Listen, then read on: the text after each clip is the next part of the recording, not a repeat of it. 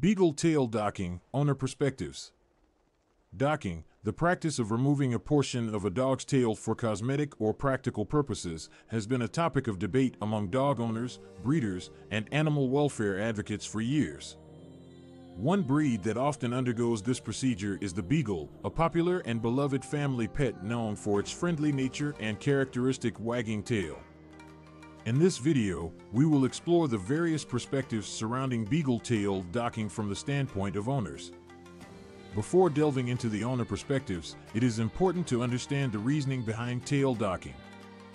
Historical records show that tail docking, which was initially performed for practical reasons such as preventing injuries during hunting or working activities, has transformed into a primarily aesthetic practice in recent times. However, while tail docking is still considered an acceptable procedure in some countries, it is important to note that several countries and animal welfare organizations have banned this practice due to concerns over animal welfare and ethics. When it comes to Beagle owners, there is a diverse range of opinions surrounding tail docking. Some owners believe that tail docking is necessary for the well-being of their beagles, especially if they are engaged in activities such as hunting or field trials. These owners argue that docking the tail can prevent injuries, as the tail is prone to getting caught in bushes or doors. Additionally, they claim that docking enhances the beagle's overall appearance and preserves the breed's traditional image. These owners often cite the fact that some breed standards still require tail docking for beagles in certain countries. On the other hand, there are beagle owners who strongly oppose tail docking, viewing it as an unnecessary and cruel practice. They argue that beagles are companion animals rather than working dogs, and therefore, tail docking serves no practical purpose for the majority of beagles. These owners believe that dogs should be allowed to keep their tails intact, as nature intended.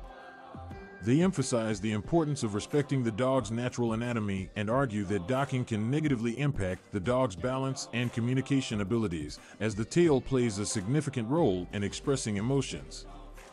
Another perspective held by Beagle owners is centered around aesthetics. Some owners simply prefer the appearance of a Beagle with a docked tail, believing it to be more aesthetically pleasing. These owners may have grown up seeing Beagles with docked tails and come to associate it with the breed's identity. While not necessarily advocating for the continuation of the docking practice, these owners may choose a Beagle with a docked tail when selecting a pet purely based on personal preference. Amidst these varying perspectives, it is crucial to zoom out and consider the broader context. The trend towards banning tail docking in various countries reflects a growing concern for animal welfare and ethical treatment of dogs. Many argue that there are alternative measures to prevent injuries or address aesthetic concerns, such as increased owner responsibility, proper training, and the use of protective gear.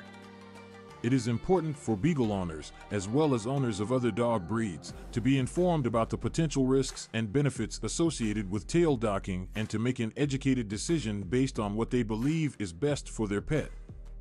In conclusion, the topic of Beagle tail docking elicits a range of perspectives among owners. Whether it is viewed as a necessary measure for a working beagle, a cruel and unnecessary practice, or simply a personal preference, owners should approach this decision with careful consideration. As conversations surrounding animal welfare continue to evolve, it is important for owners to be well informed about the implications of tail docking and to prioritize the well-being of their furry companions. Ultimately, the decision lies in the hands of the owner, but it should be made with the best interests of the beagle and its quality of life in mind.